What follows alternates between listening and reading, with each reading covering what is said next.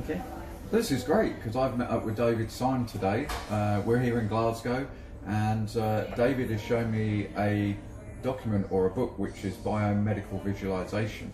And for all the great things that we do around VR and AR today, I think this is a really great use, because what we've shown here is that David's put together a critical evaluation of patients using prosthetic limbs and how to use them better, because of the high degree of failure on some of those particular items. So do you want to tell us a bit more about this? Sure, yeah. So basically they have to train people up to use Spark prosthetic limbs before they can allocate them in the NHS, but of course they're very expensive, so they have to make sure that people are going to be able to use them. The trouble with that is that the only software that they had in order to train people how to use these it was equivalent to like Flappy Bird. It was, you would send nerve impulses out of your shoulder or stump or whatever, and it would move something up or down, but it was very, very difficult for people to do.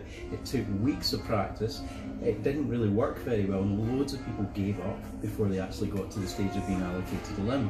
What a consortium of universities in and around Ireland and Belfast, Dublin, and also England were working on was using virtual reality, so they could say, here's an apple, use the same sensors that we use for your limb and pick up the apple. And in many, many cases people were instinctively able to do this, which is great, and that technology was already being used, but meanwhile elsewhere they were using other technology to train the limbs themselves to respond to people's impulses, so that when they actually applied the limb to the person it would actually understand them. What I was talking about was, okay, well here's these two forms of technology, how do we bring them together in virtual reality so the information is flowing both ways? The patient is learning the limb is learning the patient, and it seems to be a very effective combination. And now today I got my published book sent to me by Springer.